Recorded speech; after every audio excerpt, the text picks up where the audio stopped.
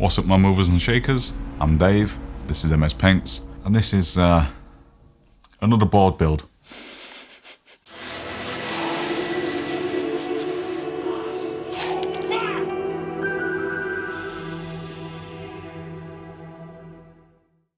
So for this board I wanted to do something a little bit different. The foundations are still fundamentally the same in these things. I will change a few things, but for this one I want to go 1920s H.P. Lovecraft, sort of crusty, dilapidated New England vibe. And this board will be ideal for my eventual plunge into Malifaux, but for the time being I can probably play a lot of things on it. Primary inspirations were those two Lovecraft games released at the same time across multiple platforms, Call of Cthulhu and The Sinking City. Are you two friends? Yes. If you're a channel regular, you're probably fucking sick of me cutting wood by now, so I'm gonna do all that while I'm talking.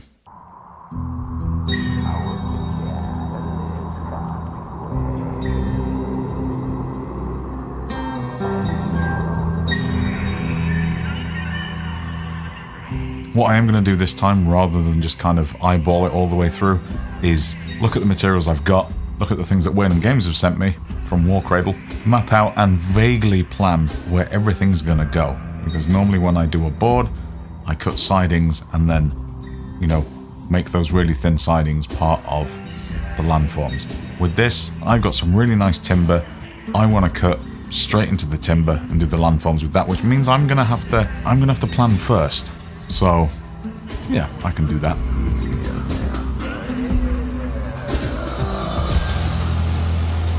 So that's how I did the frame on this one. If you want to see a little bit more in depth on how I do board frames, check out my Lord of the Rings board build, which is there. But I think I'm going to crack on and get stuck into the fun shit. So, side note, for some reason, I thought the Lord of the Rings board that I built was a 4x4, even though it's a 3x3, so assumed that 4x4 was completely manageable. This isn't the case, and this is now officially the biggest board that I've ever built. Shit. Cool, so I had a nice weekend, got to go away and forget about this board, so that was good. And also forget that I made it an extra square foot too big, if that is an extra square foot. So it's a 4x4 rather than a 3x3. A little bit rough, because I went to Leeds last night to see Greenlung. Like, guitar riffs, so dirty, I think I actually came back from the gig with an STI. Then Clutch turned up.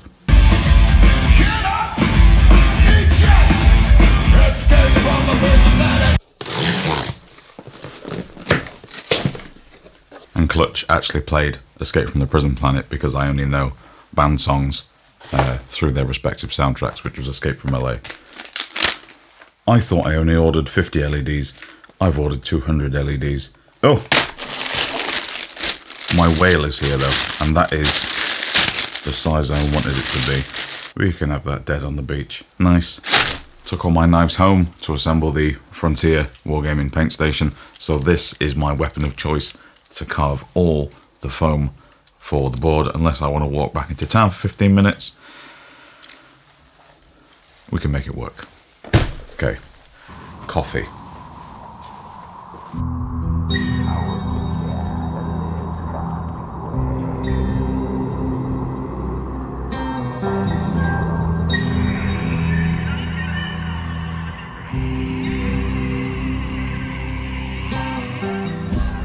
So, I'm gonna let you guys in on a little trade secret, pretty much exclusive to the UK. Getting decent foam is fucking expensive. Insulation foam, yeah sure, quite pricey, but we don't even talk about that, you know, the really nice blue and pink foam that you see foam crafters using. No way, not over here.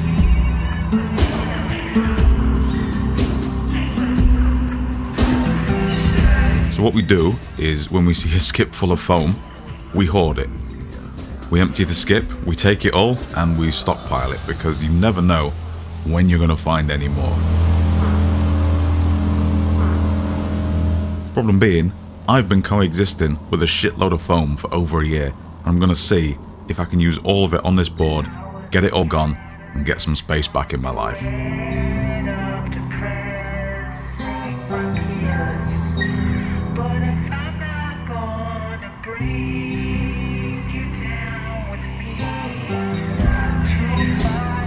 Also doing some subtle changes to workflow when I'm working on this board. Firstly, I'm having a go with these DZO Cine Zooms, and I have no idea why we got white lenses because they're going to get so dirty on these projects, but they are lovely. And secondly, I'm switching to brown plaster because white plaster is a complete shit bitch to film properly. What's up guys, Tony D here, and just like the creeping sense of dread from Cosmic Horror, I'm back in perpetual forward motion. What? Oh, smell that? Something smells fishy. Just a crumbling harbour town of Dunsmouth behind me. But you know what doesn't smell fishy? The countless deals from today's sponsor, Wayland Games. Now let me tell you something guys, even though the season of giving has come and gone, Wayland Games gift lists have not. Whether you're looking to buy for someone else, yourself, or just looking for a little inspiration into a corner of the hobby that you've not yet been a part of, these highly tailored lists have something for everybody. Miniatures, paints, paint stations, brushes, board games, and accessories. It's all here guys, rocking and ready for you to peruse. But hey, that ain't all. Aside from being one of the UK's largest online stockists of Warhammer, Wayland Games also packs a Tyson in his prime knockout punch of crazy first-party miniatures and scenics. Forward motion. See this? Straight out of the box that way, baby. And that fishing shack over there? Come on, he woke up like this. That's right, a full range of first-party MDF kits that kicks the competition to the curb. And let me tell you something, there ain't nothing to dish about dystopian wars. Little boats blowing each other to bits in 1/200 scale. And don't be missing my point when I say that Mythos is gonna be the hottest game of 2023. Me and D-Dog are all about them skirmishes. Ho, ho, ho, all of this and more. So visit waylandgames.co.uk today to experience their amazing bargains and earn loyalty points with every purchase. Alright, Benny! So I have spent the afternoon thus far building my least favourite things, which are MDF kits, and usually they're my least favourite things. However, in this instance, they definitely get a fucking pass, because these are probably the nicest MDF kits I've used. When I think it was Foreground went out of business, I debated buying all of their Wild West stuff because their MDF is pre-coloured, which means, you know, you get multiple different coloured MDF sprues, and then you put them together, and then you get 2-tone, 3-tone, 4-tone buildings. And Warcradle have kind of preemptively picked up on that and done their own take on things. Yeah, I think I'm probably not even going to have to paint them, so that's nice. I will just tune the colour scheme on the board around them somewhat more. They're all kind of desaturated pastel-y reds and greens, browns. So I think that will be enough. The only problem I have is that because the board is so large, it's fucking huge while it's still wet. I can't really move it, and thank fuck I put some handles on there to maneuver that thing. It's like shifting a fucking wardrobe in front of the radiator, but that's fine. The good thing about these Warcradle kits, other than the fact that they were sent to me for free, which is always great, is that each thing comes with a little bit of accessorization. So these two little fisherman's huts, which are identical, come with crates. There's lots of crates. There's like 10 crates there, and I love crates. I'm a 90s PC gamer kid, and all level design back in the day was just fucking crates. I'm gonna have some static buildings which have the roofs attached, and there will be some, I guess, action buildings where you can take the roof off, the doors open, you can go inside. Some of them will have LED lights in. Right, I have 10 more buildings to build. I'm gonna go do that.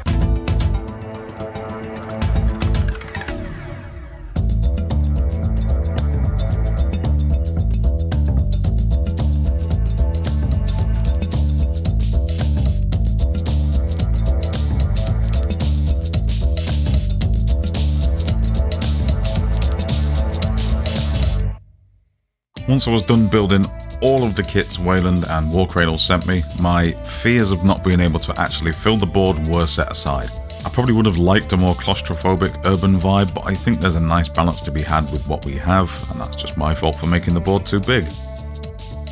LED wise, some lights are going to be visible like in-world lights, and thusly I'm not too worried about wires being visible. This is a 1920s shanty town after all.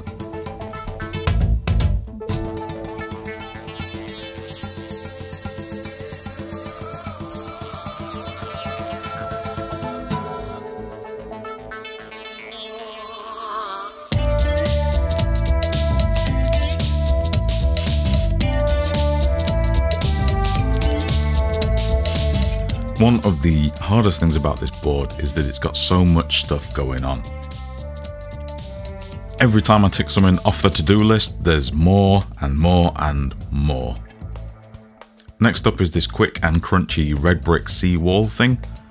Most fantasy stuff I've done is big chunky grey stone, which is easy to do, but this red brick stuff is a little bit more intricate.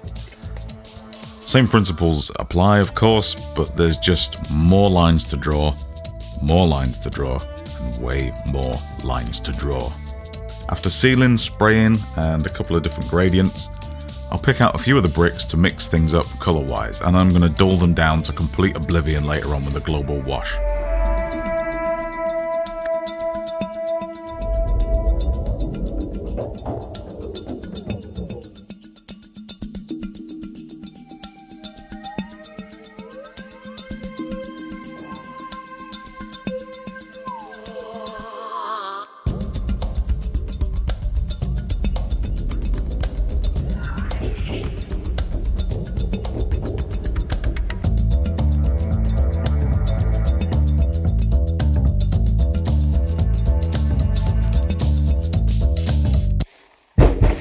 Oh, fuck.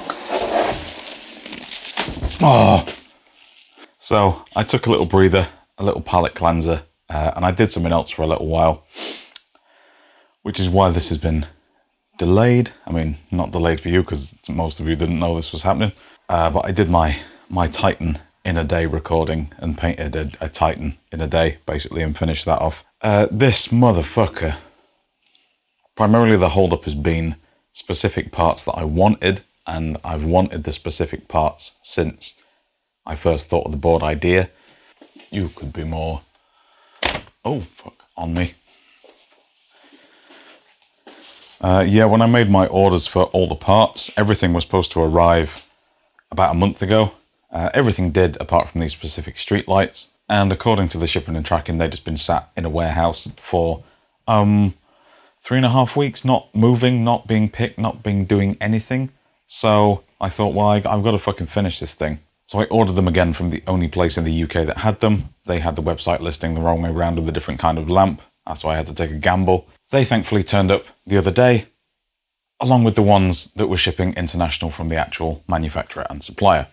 Because these are wired LED lights, the wires need to go under the final layer of ground cover, which has meant that I have had to wait for them to arrive so that I can just carry on with this thing. It does mean it's about 20 kilos lighter because it's dried up a bit. Not much lighter, as we just saw. But yeah, now that means I can just crack on and get back on with things. So my next step is to hot glue everything where I want it to be. And then tomorrow I can anchor that down with the homemade sculptor mold. I need to buy some more plaster on the way to work tomorrow. Don't let me forget. There's been like 4 days of work left to do on it. I've just been waiting for those fucking lights. So, with the fucking lights in mind, it only just dawned on me how fucking angry I've been for the last 2 weeks for these bastard lights.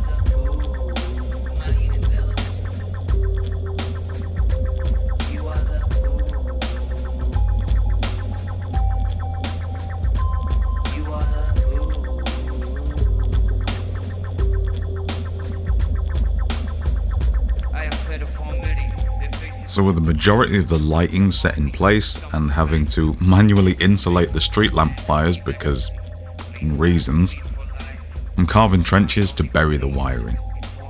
Once the wiring's all laid in, they get temporarily held down with hot glue. This gives me an idea of where everything can sit and where I can set up my final resting place for the battery pack to hide. I'm taking the time after every big process to test run the lights to make sure I haven't screwed anything up or haven't shorted anything out. And nope, they work just fine.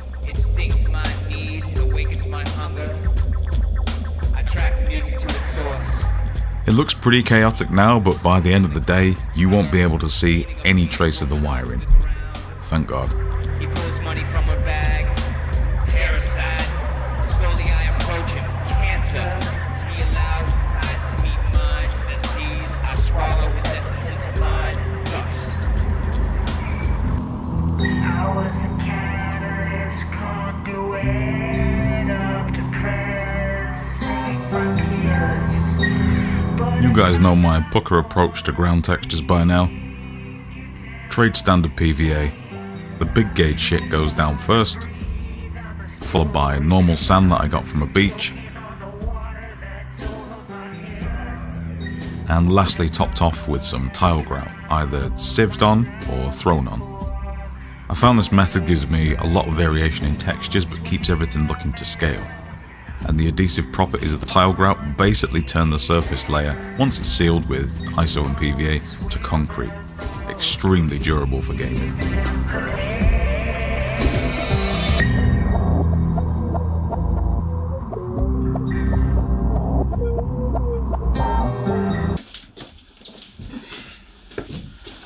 Okay, now. Are we?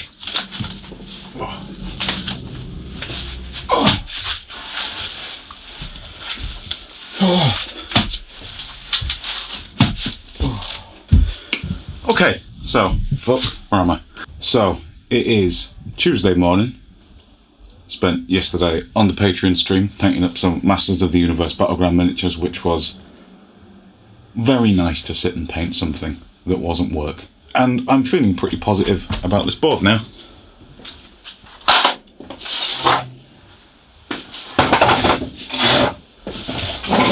The wiring is on, the wiring's covered up, we've got ground cover on. This is amazing. I think all I need left to do this week is to stiff brush all the scatter, the cover that's on top, to see what's loose, what's going to come off, slap a coat of paint on it today, and probably while that paint is on I'll also do another coat of PVA, because the paint needs to dry overnight. I might as well put the PVA on as well to seal it down. Yeah, apart from the painting and putting all of that really nice Mantic furniture on, I think there's just a resin pour to do after that. And then we're golden. So yeah, I'm going to shut the fuck up and crack on, because it is Christmas soon. And this was meant to be out last month, so... Fuck!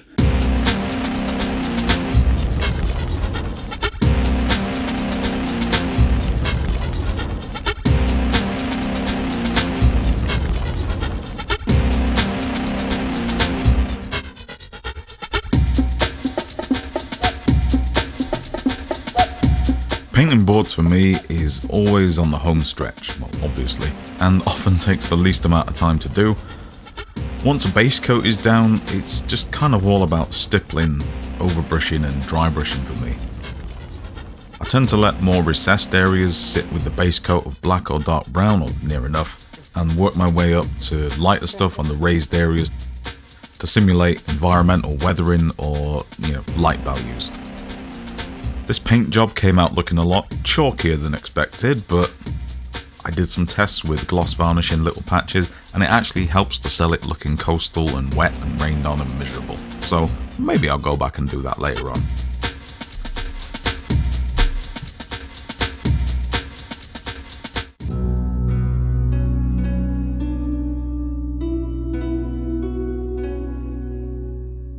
Now let me introduce you to my good friend reindeer moss. I don't think it's actually moss, or reindeers. I found this in a garden centre for cheap, and I'm going to use it to make seaweed.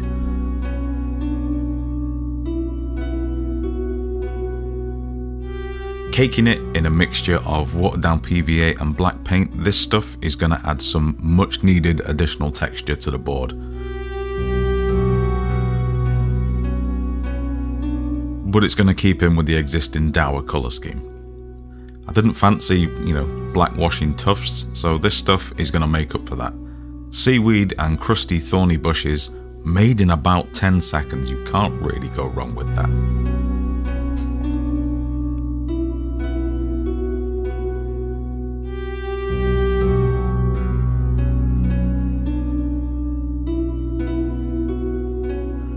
With the board looking ready, it's time to cover up half of the detail that we just put all that effort into with a resin pour. I've got my edges sealed off with laminate flooring and Liquitex gel.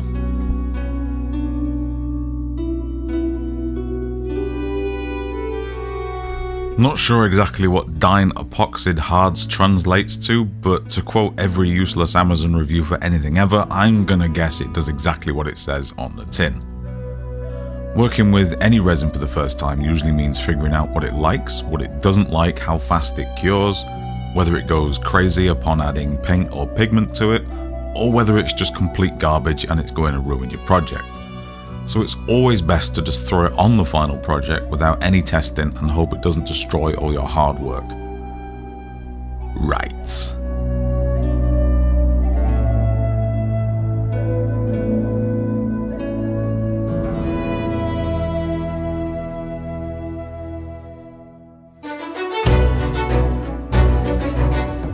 For waves, I have got a pot of Woodland Scenic's water texture knocking around, but it is a stupidly small pot. Like, I thought they were joking when it arrived, and from me to you, it is a bit too expensive to really endorse on a project this size. It is great stuff, but I just don't simply have enough, and it wasn't right for me at the time.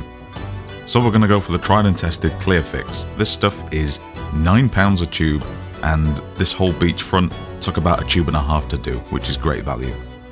My go-to method is to lay down in, a very vague formation for water surface, and then I spread it out thin and constantly keep spraying 99% proof isopropyl on it to soften the edges. My boy Luke says you can also use white spirit for, a better and more malleable effect, but I didn't have any stuff that wasn't already covered and, completely mixed with enamel washes, so I use this stuff instead.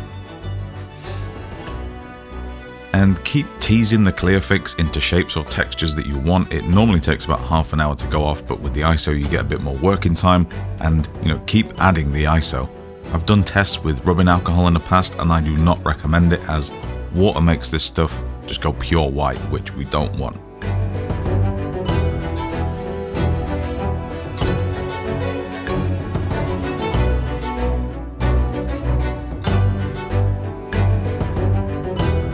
Previously, I've experimented with adding snow flock to the Clear Fix to make foam for the waves, but to save time and effort here, I have just stippled on some white paint for the wave crests.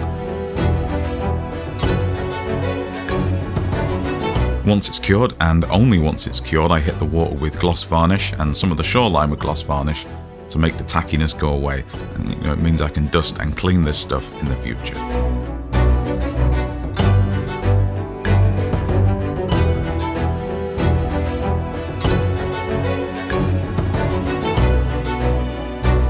And there we have it, a gloriously interesting Lovecraftian board for Mordheim, Malifaux, Mythos, Moonstone, whatever grim dark fantasy that you fancy.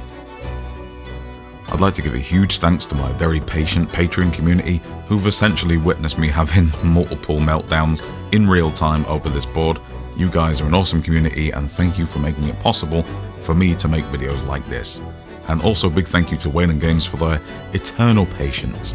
Not only did they supply a lot of the stuff for this board, and they obviously sponsored this video, and gave me a lot of slack in getting it done after multiple delays. And I will see you guys next time for New Year, New Army. Cheers, I'm out of here.